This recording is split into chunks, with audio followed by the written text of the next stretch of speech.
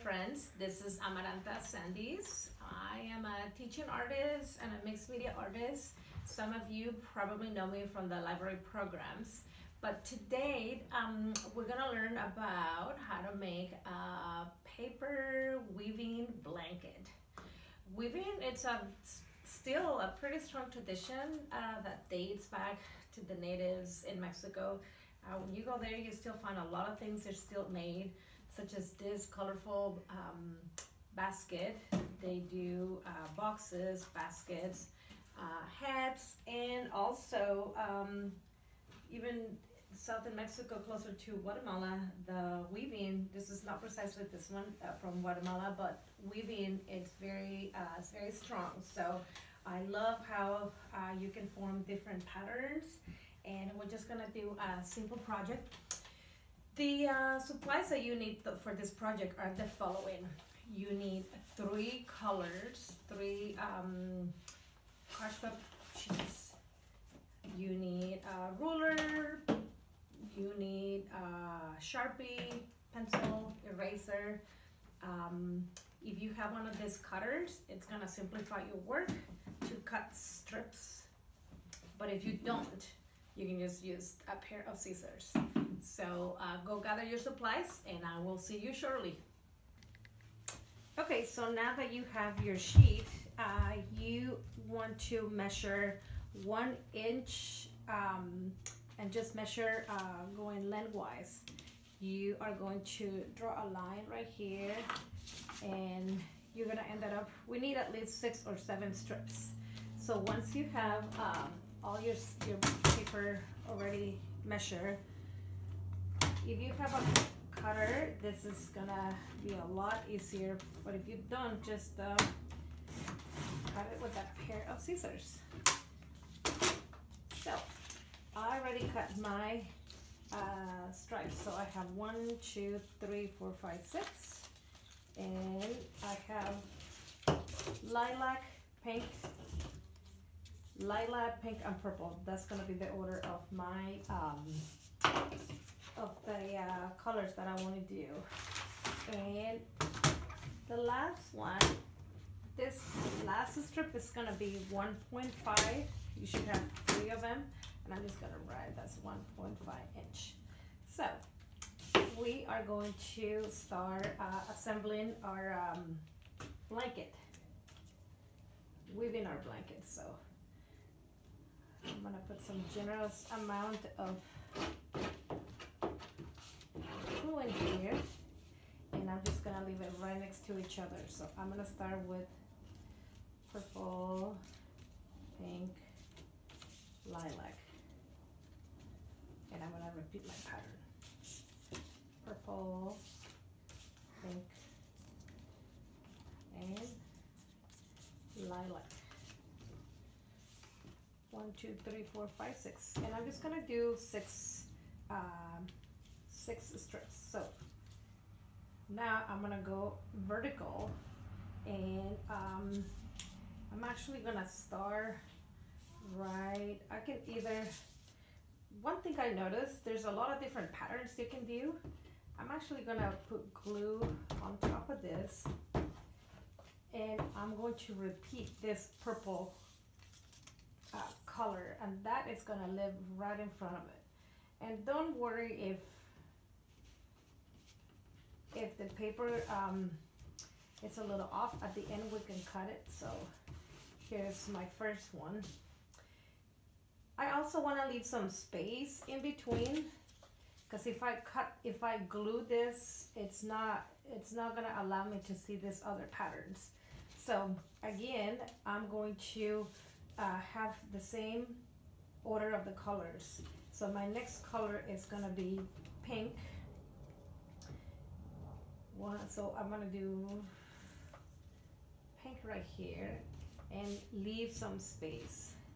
Then I'm gonna skip an inch, which is the width of your strips, and then I'm gonna add the lilac. Then I'm gonna leave some space right here, and you guessed that, purple. leave a space right here. And I'm gonna end it up with pink. So at this point, you could just glue the paper like this. You can just lift this and then have, you know, have all the patterns to be like that. But I'm gonna do a little bit, I'm gonna do something a little bit different. So I'm going to start from the bottom and I'm gonna weave the paper up and down, up and down, up and down. I'm not gluing anything right now. The next one, I'm gonna leave the purple just solid, a solid strip, just like that. Very careful, we're gonna go up and down. You can probably pass this almost like threading or weaving. This is weaving, up and down, up and down. And I want to do a second pattern. I actually want to leave the purple line to be a straight line. So again, I'm going to weave this other one up and down. And if you're not too sure, you can always look at the first one. Because again and again, patterns and weaving, they go very well together. Up and down, up and down. And that is my solid strip. This one, it got, I'm trying to follow this other paper, so maybe this is gonna lift all the way down. There you go. I'm just trying to have a pattern or not. This can actually, it's up to you if you want to leave that pink stripe,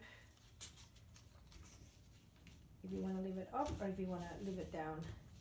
This one, for instance, is actually, you can see that it is done. Come on, get over here. There you go. And then again, this other one could be at the back. There's a lot of different ways that you can arrange your patterns. It could get a little crazy, but see, and I'm just like combining all of them. So I don't know, maybe it wasn't too much of an idea. So I'm just gonna leave all of them on the back, and I'm gonna concentrate on my, just on the first pattern that I have. I'm just giving you ideas of how you want to place this. And okay, paper, stay right there. You need a little bit of glue. I need glue in here. Okay, so here we go. I'm just gonna leave it like that, and very careful, start gluing from the back.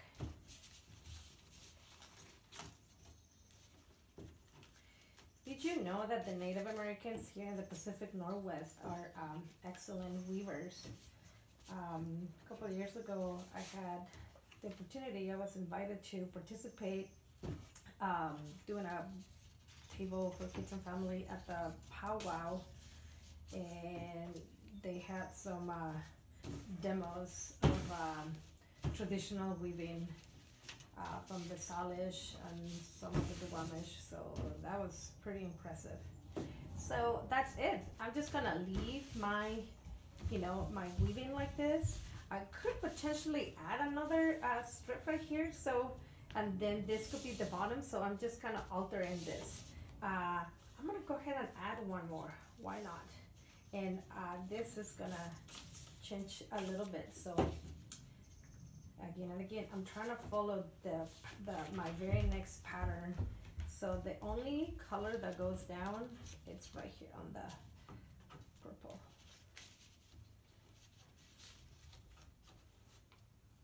And I'll leave it right at the end. So here we go. I want to make sure I'm not blocking the pattern with my hair or my shoulders. And maybe this is the pattern that I want. Maybe I want this pattern to be this way. continue gluing, and see at the end, all of this patterns, all these little strips, they go on the other side. So I kind of like it this way. So I'm gonna leave this example right here, and for some of you this might be a little too complex, but I'm gonna teach you how to do some quick paper sculptures. So grab 2 of your paper strips, glue one side, and turn that into the letter L. Then whatever is in this case, the pink, it's up top, and I'm just gonna bring this and make sure there's a square and give it a nice fold. And then I'm gonna fold from right to left, up and down, and make sure there's a good fold in there. Left to right, up and down, right to left, down and up, and then you just continue to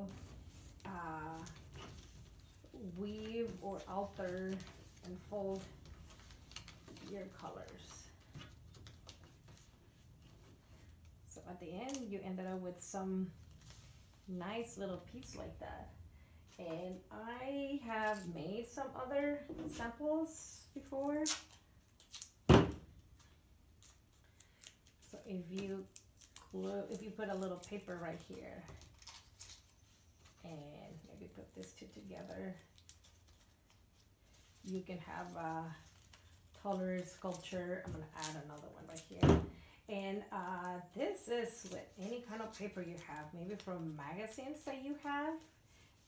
It will be interesting how this paper sculptures would look with textured paper. And change your paper. Maybe you want to do some other letters or some other sculptures.